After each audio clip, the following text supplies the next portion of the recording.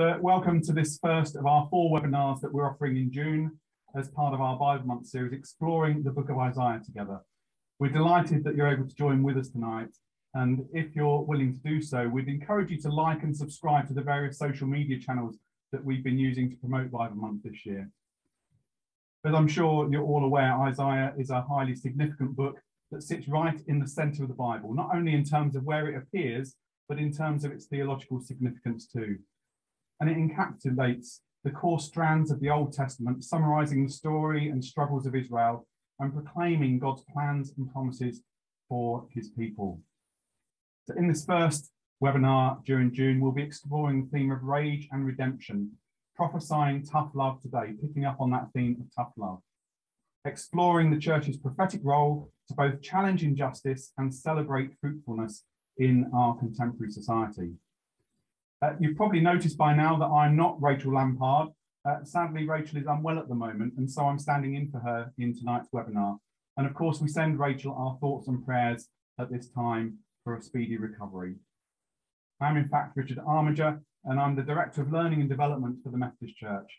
I'm delighted to be joined by Ken Howcroft, by Hannah and David too, who will be guiding our reflections in this session. And I'll just let them briefly introduce themselves now at this point. So Ken, do you want to introduce yourself first? Hi, I'm Ken Howcroft. I'm a former president of Methodist Conference and former lots of other things as well. And even before that, I was formerly a lecturer in New Testament studies at a theological college, which I suppose gives you some sort of vague qualification to be here. And I'm part of the Walking with Micah reference group. Thanks, Ken. Hannah, do you want to introduce yourself? Hi, I'm Hannah. I work for the Joint Public Issues team, which is the Methodist Church, the Baptist Union of Great Britain, the United Reformed Church, working together on issues of peace and justice. And in that role, I do campaigns and church engagement. Thanks, Hannah. And David, do you want to introduce yourself? Yeah, thanks. It's good to be here and to see everyone. I'm David Hardman, and I too am part of JPIT. I'm the Methodist team leader. Thanks, David. So we're going to be very well guided through our reflection together by Ken, Hannah and David tonight, and it's really good that you're able to stuff. So I want to just say briefly a little bit about Walking with Micah, because I know that's what Rachel would have been doing had she been able to be here tonight. I've just popped the link into the chat for the relevant page on the Methodist Church website, and I just want to say that Walking with Micah, if you've not picked up on it, is a 2-year project, and it aims to help people explore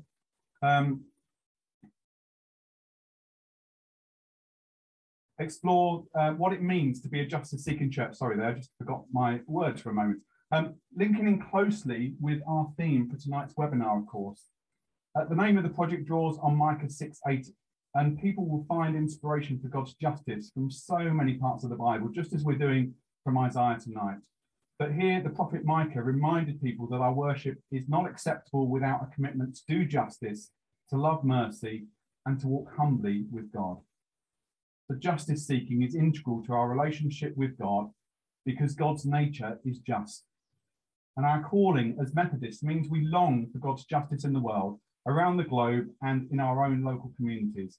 And Methodists are working for justice, responding to the needs and campaigning for change. Overall, Walking with Micah aims to encourage Methodists to live out our calling to seek justice and helping the Methodist Church to identify and focus on particular concerns and increase our effectiveness in acting for justice. As I've said, you can find out more on the relevant pages on the Methodist Church website, and the link is now in the chat. But without further ado, I'll hand over to Ken now to start guiding our thoughts in our time together this evening. Ken, over to you. Thank you. I'm hoping to share my screen.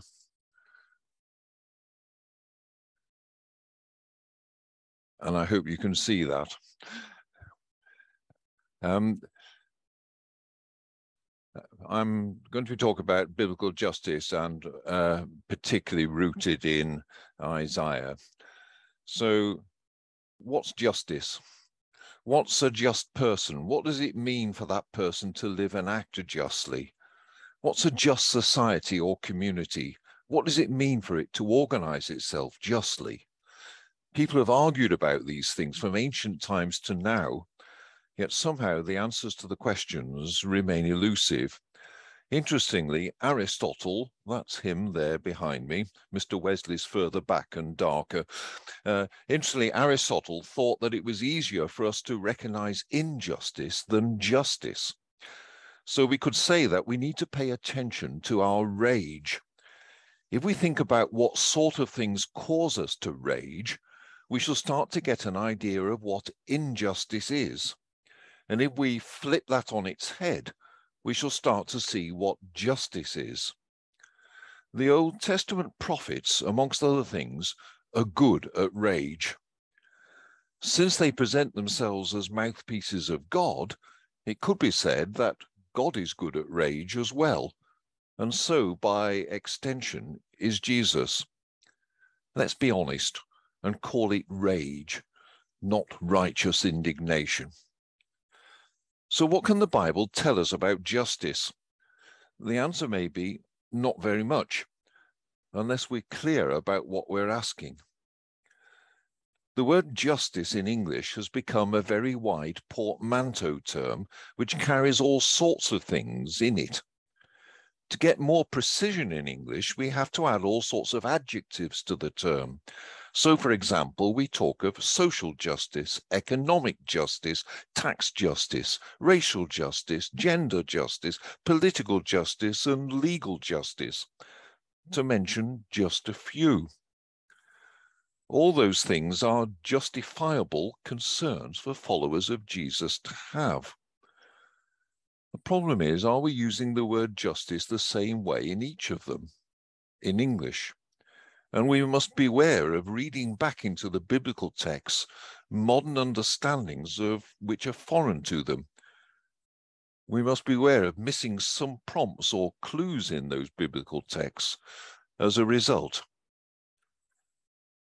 Prophetic rage is a prominent theme throughout the Old Testament book that we know as Isaiah. The opening chapters in particular set up the theme. As the scholar John Goldingay has summarized, they claim that God's people are living as if they can ignore God's demands on their life, collectively and individually. God will therefore take action against God's people, but God will restore and turn the community into what it should be. The parable in Isaiah chapter 5, verses 1 to 7, then describes how God's people are not producing the fruit for God that God's expecting. The second half of Isaiah 5:7 succinctly explains that idea. You have to forgive my Hebrew pronunciation at this point, but I'll try and make it consistent so you see the point. God is looking for mishpat and finds only mispah. God's looking for tzedakah and finds only se'akah. The first of each of those pairs of terms, the mishpat and the tzedakah, are often translated as justice and righteousness, respectively. But mishpat more narrowly applies to government and the discernment that's needed in the exercising of authority and the making of decisions, whereas tzedakah refers to being upright and faithful and doing the right thing in relation to God and to your community. Taken together, the two terms point towards a faithful exercise of power in the community. The second term in each of those pairs describes the reality of what God finds. Mispah points to vicious oppression that results in bloodshed. Se'akah points to the cries of indignation and pain that arise when people are treated unfairly and oppressively. There's a very thin dividing line between the two terms in each pair. The former almost too easily becomes the latter, and all that's reinforced by the close wordplay in Hebrew between the words. The first term in Isaiah chapter 5, verse 7, mishpat, also occurs in our key verse in Micah 6:8, where it's got the same sense of discernment in exercising authority and making decisions. though it's often translated as doing justice. The ancient Greek translation of the Old Testament perhaps began that trend. It used the word krima, which means a formal, often legal discernment and judgment. The same version also uses a related word, krisis, for mishpat in Isaiah 5:7, and then dikaiosune for tzedakah, and that takes us briefly into the New Testament. Dikaiosune is a major term in the discussion about justice in Greek and Roman philosophy. Jewish and later Christian discussions began to be influenced by those traditions, and the term and related words became important in the New Testament and later, where it's often translated as righteousness. Unfortunately, translation of it into the Latin term justificatio, justification in English, has often skewed our understanding of it in the direction of quasi-legal judgments about whether an individual is to be saved or not. That loses the emphasis on the communal and societal aspects of justice in the Old Testament and also in the New. The Gospels and Paul in particular are concerned with how the community of God's people is organized and behaves in a godly way, and then how individuals behave within it. They're rooted in an Old Testament understanding that what God is, God does. So, for example, because God is holy, God seeks to make things holy. Because God is love, everything God does is an expression of love. When Paul writes of the righteousness of God, he means both that God is upright and that God also seeks to put everything right in relationship to themselves, to others, and to God's own self.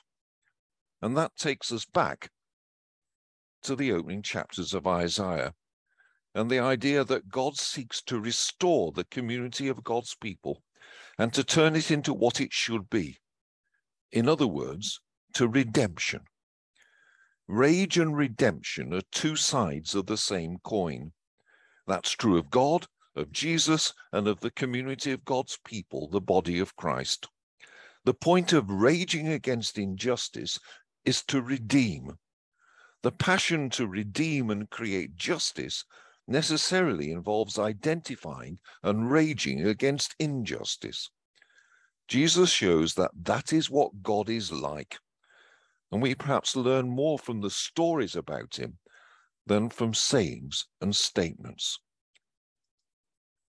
So some questions for you to talk about in buzz groups. You can pick any of these to talk about because you've only got a few minutes. How should we be speaking as God's mouthpieces today?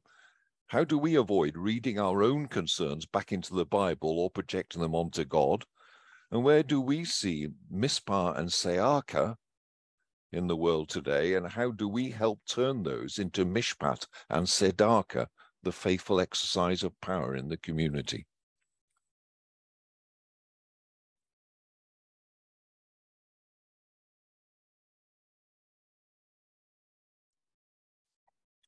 Have we got everybody back now?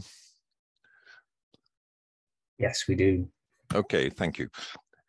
Welcome back, everybody. Sorry it's just a short time, because we want to keep moving with this. To help us gather things together, could you please put any comments or questions that you've got from those conversations into the chat?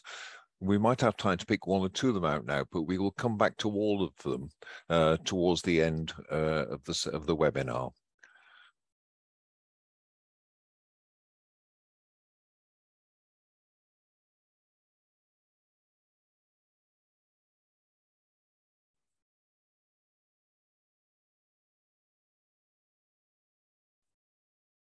We're keen to see what you've been talking about. There, the increasing divide between rich and poor. Yes, I could well imagine a modern day Isaiah talking about that, and he does talk about poverty and riches. Earning the right to speak by our actions. Melanie, could you or someone expand on that for a moment? Can you unmute and explain that one? Yeah, we looked at the fact that very much in society these days, people, where once upon a time the church would have been listened to, and indeed leaders would have been listened to. Now, unless you actually, you know, you've got what you say running through you like a streak of Blackpool rock. And we spoke about how the fact some people say they don't want to listen to the Archbishop of Canterbury because they don't think he lives out what he says. Right. Yeah. Yes. Yeah. And there is something about integrity, isn't there? And certainly the Isaiah is strong on that. Yes.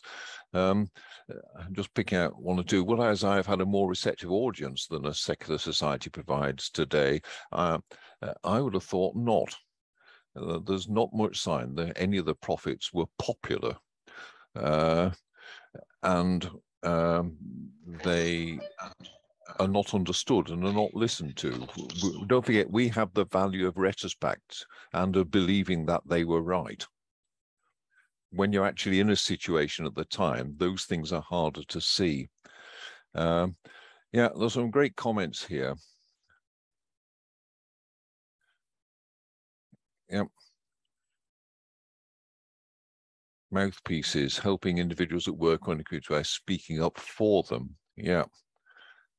Speaking up for people is as much a prophetic, the people who've not got a voice is a very prophetic thing. Yeah. And we've got to avoid projecting our own agenda by seeing things within the concept of the whole biblical narrative. Exactly. We all too easily assume that when you see a word that looks familiar to us, it meant then what it means now. What it means now may be a legitimate development of it, but we need to be fair to the texts themselves and listen to them. We didn't need to look far to observe injustice and cruelty. Yeah. Inequality in the country and the Jubilee. Yeah.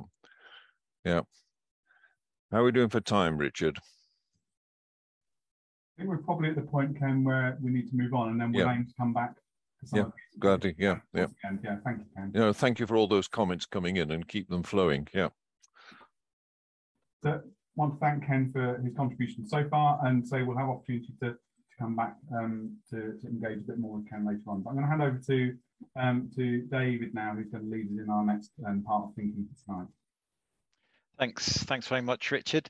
I actually sort of want to start tonight thinking about some of the things that have actually come out of some of those comments, how we challenge injustice and how we long for fruitfulness today. And so I want to actually start with some of the words that Ken finished his input with. He said, rage and redemption are two sides of the same coin. This is true of God, of Jesus, and of the community of God's people, the body of Christ. The point of raging against injustice is to redeem. The passion to redeem and create justice necessarily involves identifying and raging against injustice. And I want to, thinking about those words, ask the question about how comfortable we feel challenging injustice today with rage, and what redemption may look like in today's political world. I don't think that rage fits easily into our vocabulary. I don't think it fits easily into our vocabulary around democracy. And I don't think it fits easily into our vocabulary about faith. Rage can easily become associated with revolutionary politics, the angry mob staging a coup, and reactionary groups who are more interested in anarchy than they are in democracy. And we certainly don't do rage in church. Well, maybe we do, but we say that we shouldn't. I remember many years ago going past a Methodist church which had a wayside pulpit proclaiming boldly the gospel and saying it's nice to be important, but it's more important to be nice. And I think for me that sums up how many people see the church from the inside and from the outside. They see it as a place of faith, which is nice. Personally, I would ban the word nice from the English language. I think it's a dreadful word. And I don't think as Christians we are called to be nice. But I think sometimes that gets in the way of what we're talking about in terms of rage. So why is rage such a feared emotion? If you look in a dictionary to define the word, you'll find two entries. Well, I found two entries in the dictionary that I looked in anyway. One is violent, uncontrollable anger. And I would suggest that's somewhere where our reticence comes from, especially with that word uncontrolled. That's why we don't like rage. But the second, slightly different definition that I found was a vehement desire or passion. And I suggest that that offers a more comfortable definition and perhaps helps us think about rage in terms of how we challenge injustice today. Having said that, even though I know we're thinking about Isaiah, I would argue that we see both definitions in the life of Jesus. The famous example we always quote, of course, is the turning of the tables, which is that violent anger. We can debate whether that was controlled or uncontrolled, but that was more of that, what we see rage to be. In terms of a vehement desire or passion, one story that I often turn to, and a story that I think shows one of the biggest political acts of Jesus' life, is when he heals the man's hand on the Sabbath. There is a vehement desire and passion in Jesus to show love and to offer healing, even though he knows it will break the law. So if we are happy to at least accept the second definition of rage, the question for us today is then, how do we rage against injustice within a democracy? How do we speak in a prophetic voice similar to that of Isaiah and the other prophets? In Isaiah 1:17, we hear the words to seek justice and rebuke the oppressor. How do we seek justice and rebuke the oppressor today in our society? We've already had a comment about whether or not a prophetic voice like Isaiah's would be more welcome in Isaiah's time or in today's time. So how do we rage in a democracy when actually we've got the opportunity to vote? We have the right to vote. Those of us that are of an age to vote, we can, when we are presented with local elections and with national elections, we can actually say, this is who we want to be in authority. We can also rage, though, in democracy in other ways, because democracy is not just about voting. Along with voting, we have the right to lobby. We can lobby locally and nationally. We can send petitions, we can sign petitions, or we can send letters or emails. We can join marches. Our church leaders can speak out, and we can do all of this passionately. We can do this and we can rage. Over the past year or so, the Joint Public Issues team have been encouraging people to campaign on the Nationalities and Borders Bill. We believe that the legislation is unjust. It is unfair. It discriminates against people who are in genuine need. And we believe that goes against all that we are taught as Christians.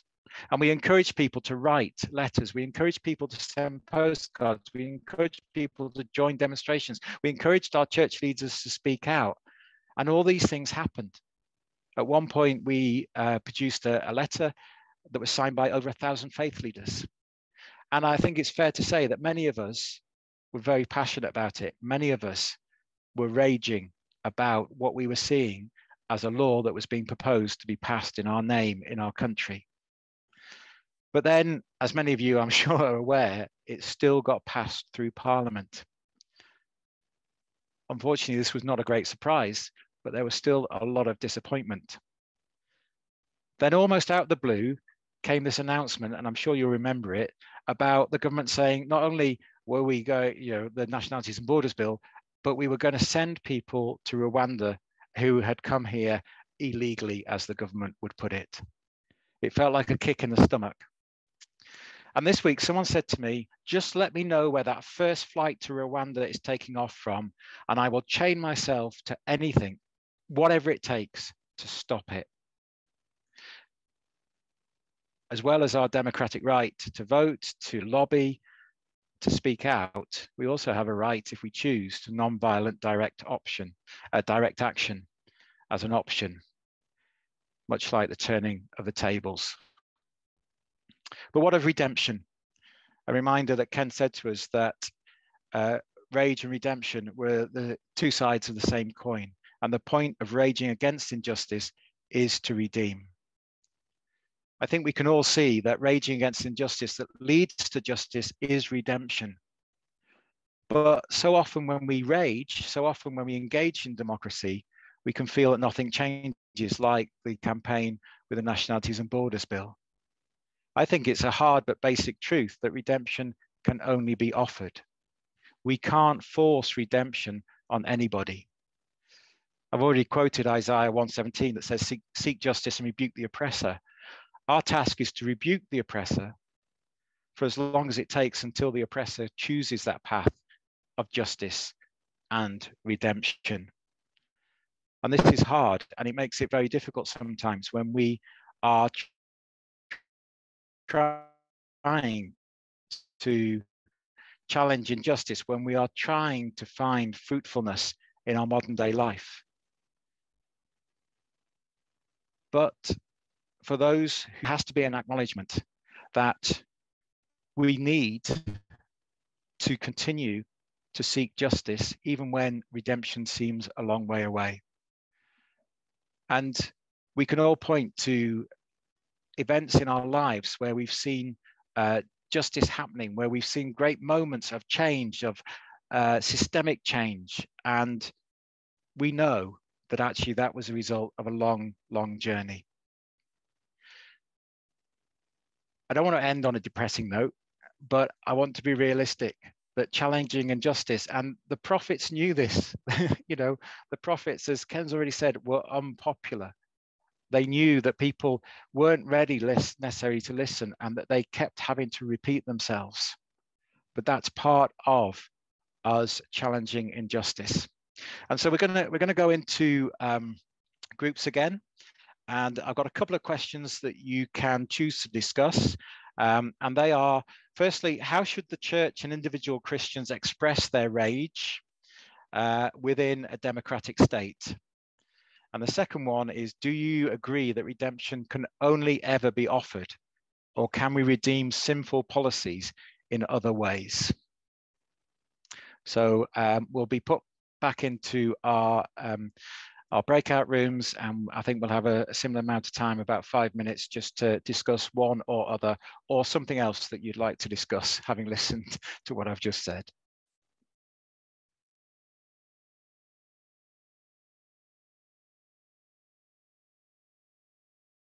So welcome back. People are beginning to gather back in the main room. Same drill as we had after your last breakout group. If you've got any comments or questions or real gems of insight that came out of your groups, please pop them in the chat. We'll have a quick look at them now, but we are going to allow for time at the end of this to pick some of them up and to have a conversation around them. And of course, we're only gathering for an hour and a quarter. This is really a chance to start the conversations.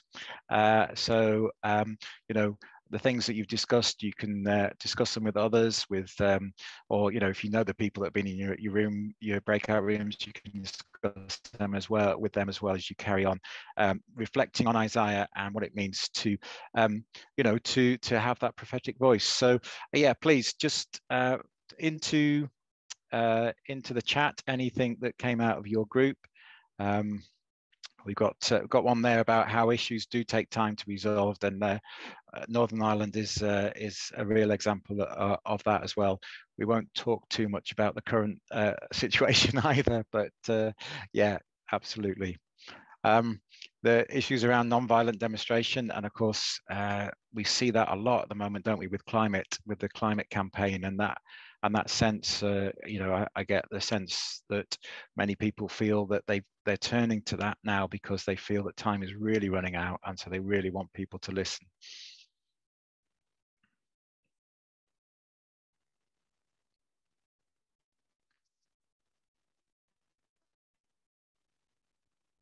Either nobody's else got anything to say, or you're all writing essays, which is fantastic. It's the typing of it that's the problem.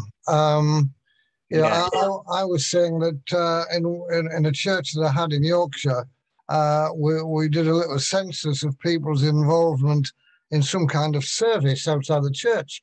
And it was just astonishing. People volunteering at the hospital, people working in charity shops, people working with CAB, and it went on and on.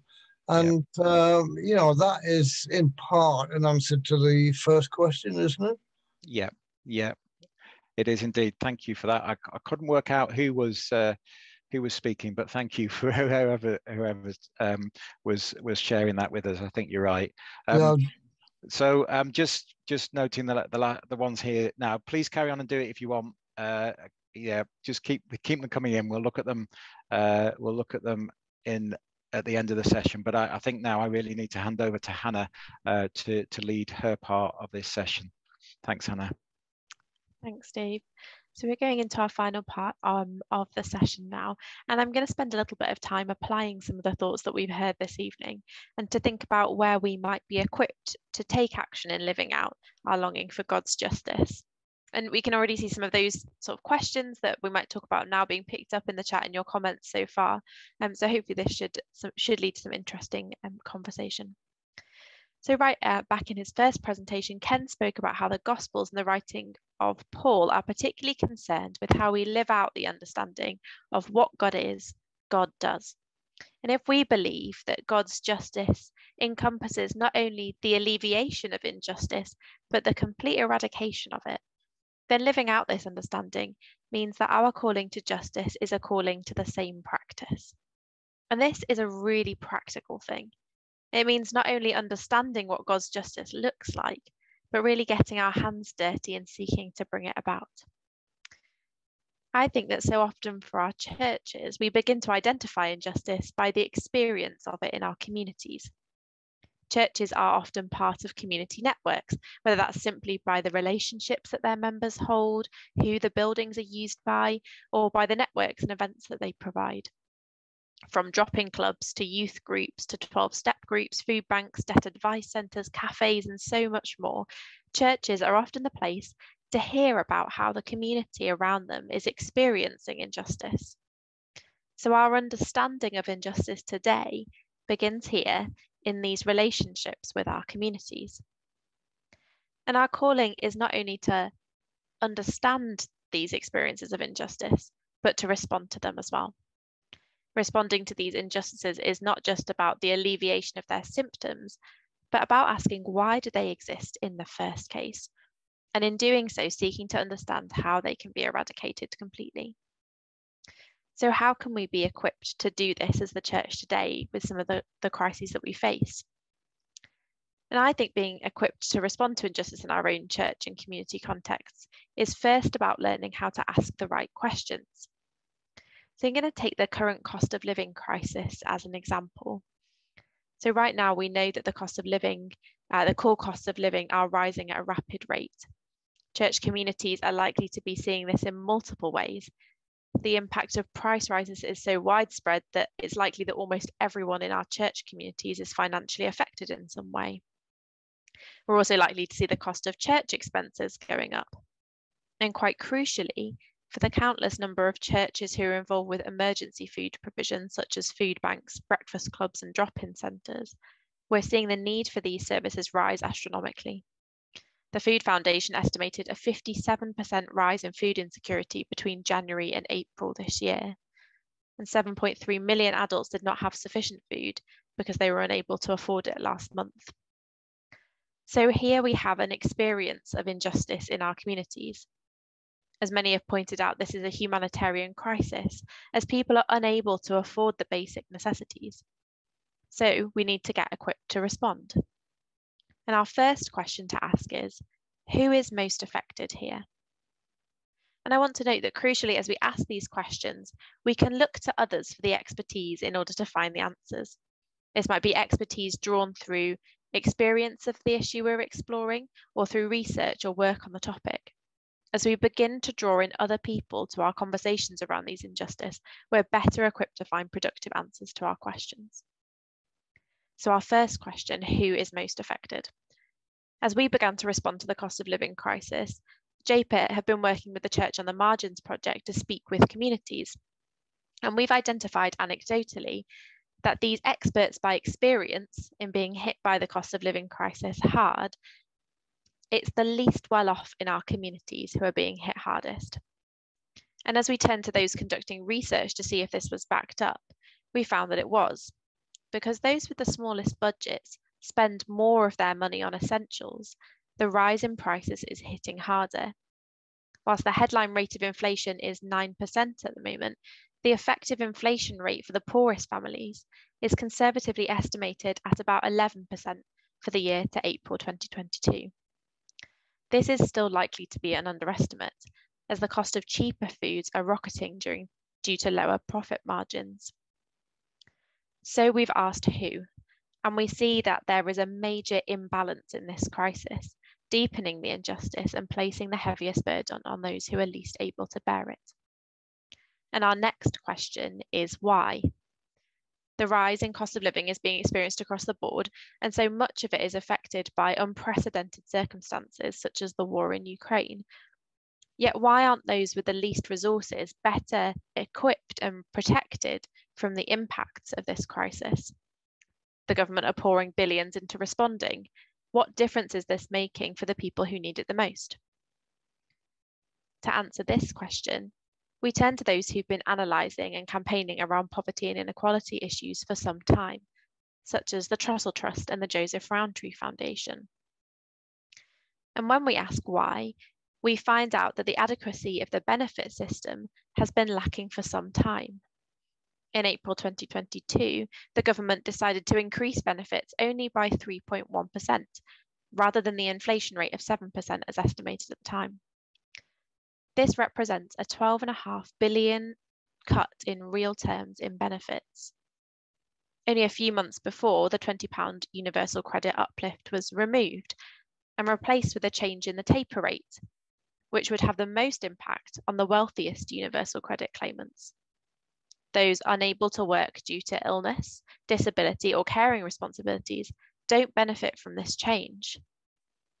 There have been some welcome introductions to address the cost of living crisis and how it's hitting the poorest hardest. Direct payments to the lowest income households introduced in May, introducing targeted support for people receiving disability benefits and more support with energy bills.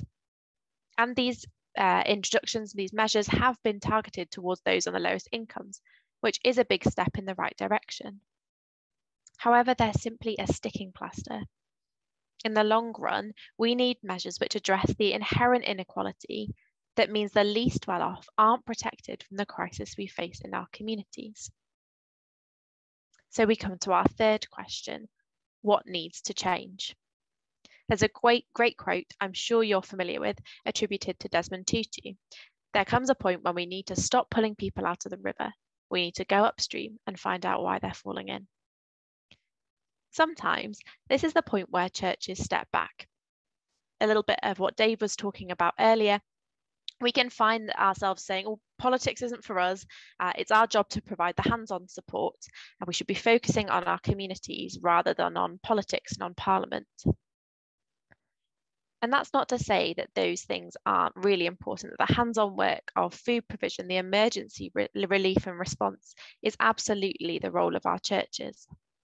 But if we're serious about responding to injustice as God does, then we cannot stop short of addressing it at the source. This is perhaps where the tough love comes in that's in our title for this evening's webinar. We need to be people who speak truth to power, that call for the radical changes that we need to see in order for justice to be found. So the cost of living crisis. We need to seek urgent policy changes that strengthen our social security system, that it means it provides when people are in need. Right now, the quickest and easiest mechanism is to increase benefits in line with today's inflation rate of 9%. Our friends at Action for Children and the Trussell Trust have been calling for this privately and publicly for some months. We need a holistic review of the changes needed in order to reduce costs and increase income, such as making rents cheaper, ensuring living wages for those able to work, and investment in local support services. We need to speak this truth to power, to say that whilst welcome, the current measures in responding to the crisis aren't enough. We need to source some of that rage at this injustice and direct this in a way that enables us to respond productively. And I think for churches, our role to play here doesn't take us outside of the communities we live in, but deeper within them.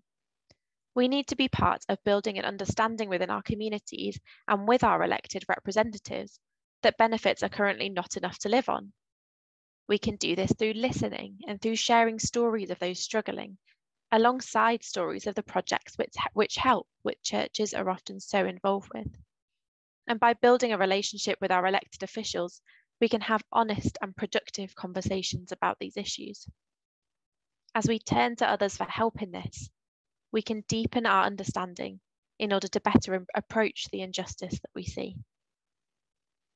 Right back at the start of our time together this evening, Ken began by inviting us to identify where we see injustice and to flip it on its head to look for justice. The next step then is to seek this justice wholeheartedly and practically, not stopping with the symptoms, but asking the right questions to identify the causes. This is work that draws us deeper into community with one another by listening and honouring the experiences of those around us, and by growing the power that we need to have to make a change. So some questions for discussion for you as we go into our final set of breakout rooms. Where have I experienced or heard about an experience of injustice in my community today? And who could help me answer the questions I have about the source of this injustice? So really thinking here about where your experiences might have been or where the experiences of your community are. And that next step in thinking about who we might be able to go to in order to build up our knowledge of the issue and the right response. So if we can go back into breakout rooms, Michael, that'd be great.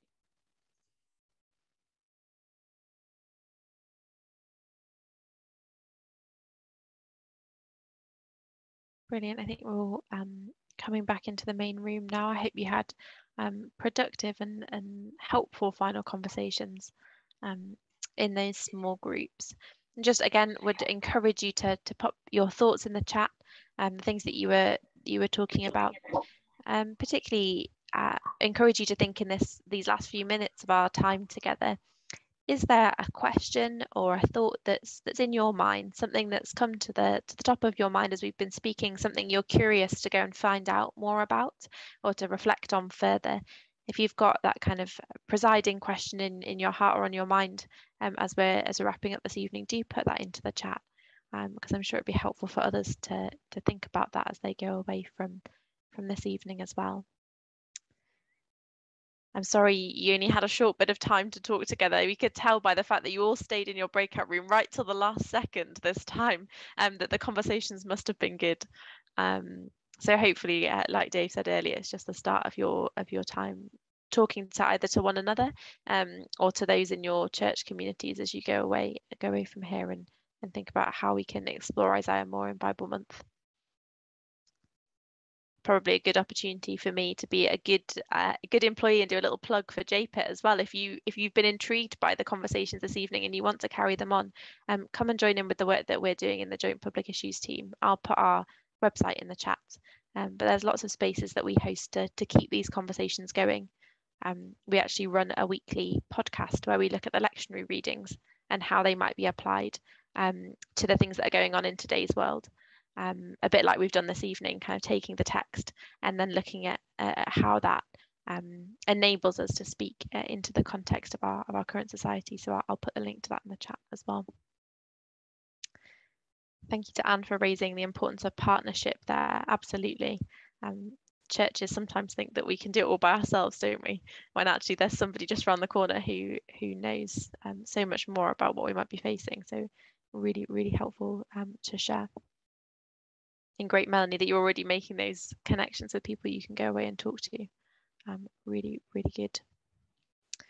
Brilliant. So we're just going to go into a final bit of time together where all of the panelists will come back onto screen and we'll have a chat through some of our final thoughts from this evening. So I will hand back to Richard. Thanks, Hannah, and thank you for the contributions you've already been putting into chat, everyone. I thought in this final time together that I might just ask Ken, David, and Hannah just for any of their reflections on what they've seen in chat. We'll pick up on one or two of the things that we haven't had a chance to pick up in chat as well. So I wonder whether Ken, I might turn to you first, just for your reflections on our conversation together tonight. I've been fascinated by the way the conversations have been going, and if only they could be longer, but that's that's something we just got to live with and keep working with. What particularly interests me is something that I'm very passionate about, is that we have this difficult task at the moment. We have to pay attention, deep respect to the biblical text and the situations that they come from and what they're talking about.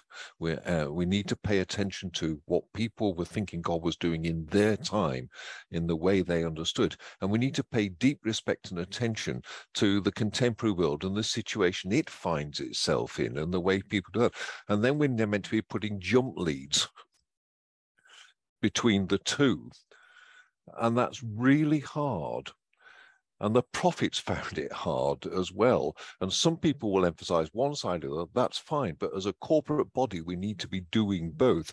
And where churches go wrong is they don't do either. They might say they're biblical and they might say they're in the contemporary world, but if they're not paying that sort of deep respect to both, they're not making the jump leads, and they're living in a bubble which is neither relating to the world nor actually relating to God. And if that's a prophetic comment, I meant it to be. Thank you, Ken. Thank you. David, I wonder if I can turn to you for your reflections at this point. Yeah, I mean, I think it's something about those jump leads that Ken was talking about in terms of, you know, sometimes it's easy to talk about oppression and injustice as things that happen to other people that are, you know, maybe in a different part of the world. But actually, the truth is, as we are being seen as Hannah really brought out in her reflection on the cost of living, you know, these injustices are taking place in our communities, they're taking place in our churches, they're taking place in our families, they're taking place in our households. We, you know, and so actually for the church to speak out, or for us to be involved in seeking justice, actually it's not about doing it necessarily for others, it's actually about doing it for the communities that we serve, the very real communities that we serve. And so I think, you know, that gives us some, and not quite what the jump leads were that Ken was talking about, but I think something of that, and reflecting on the actually, and that our God wants redemption for the world and wants the sinful structures of our world, where people are homeless, where people don't have enough money to feed their family, where, you know, there is war, where there is conflict, where refugees are turned away. That is sinful, and God wants that all to be redeemed. And as God called Isaiah to be a prophet, to speak out against those things in Isaiah's day, so God calls us to speak and act out in our day. Thanks, David. And Hannah, if I can turn to you for your final reflections. Yeah. So I was just thinking as we reflected throughout this evening that we haven't talked a huge amount about hope, and I think that's probably the third thing that sits alongside our rage and our redemption, but that sometimes can be hard to find when we're deeply entrenched in seeking out and combating injustice. We often find it hard to look for the hope, but perhaps, as Ken and Dave have been saying, it's one of the things that ties together the moment of the prophets and the moment of today, is that we both have the same hope in what God's kingdom looks like. We're both aiming for the same thing. We're just starting from different points potentially. And so actually, yeah, I'm challenged to think in each of these situations, what do I look towards, as well as how do I know more about where we find ourselves, and hopefully that gives us energy on the journey as well. Thank you, Hannah. I'd like to thank Ken, Dave, and Hannah for their contributions tonight. I'd like to thank all of you for the way you've contributed. We're really aware that we've only really just been able to not even lift the lid on this topic as we look together at Isaiah and the follow-on action that we might want to take away from 5 months and continue to engage with. But I'm really grateful for the way you've engaged, for the comments you've been putting in chat, and for the sharing together through the breakout groups as well. One of the things that struck me really is that task of continuing to work together. I think that sense of being in this community, as church community, yes, we can do all those things individually, but it's so much more powerful when we share in this work of seeking justice together. And that element of looking for hope in all, or knowing that we have that hope actually in all of this work that we do. So I'd encourage you to continue to reflect on Isaiah throughout Bible Month and beyond, doing that work of linking the biblical text and the context in which the biblical text is written to our context today, both of those together, rather than none of those, as we seek to follow this up further. And that we would all continue to follow up on this topic of rage and redemption, prophesying tough love for today. So I'd encourage you to pick up and reflect together on what we can do in these situations of injustice, how we can respond individually, and as I've said, perhaps more importantly, collectively, to engage with the Joint Public Issues team, to engage with the Walking with Micah project, and to engage with the biblical text as we continue to reflect together on Isaiah. So thank you to our panelists. Thank you to all of you that have joined in our webinar tonight. And thank you too for those that might be watching this from the recording. And we hope that you gain as much from it as we've been able to share together in this live session this evening. I'm going to hand over to Hannah now just to draw our time finally to a close with a closing prayer. Hannah, thank you. Thank you. So we'll just take a moment of quiet before we pray to finish our evening together.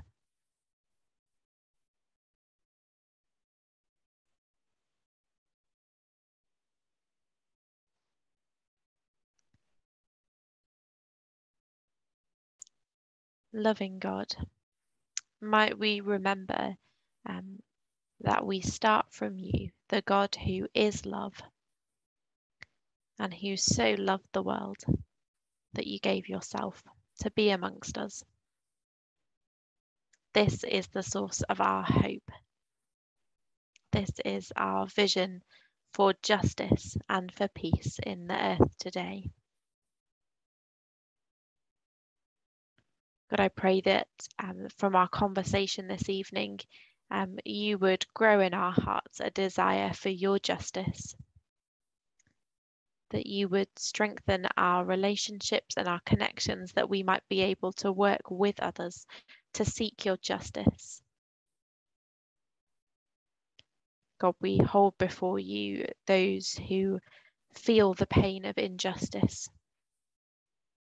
those who are struggling to afford the bare essentials, those who are the victims of hate and prejudice. God, we know that your love is deep enough and wide enough to encompass them.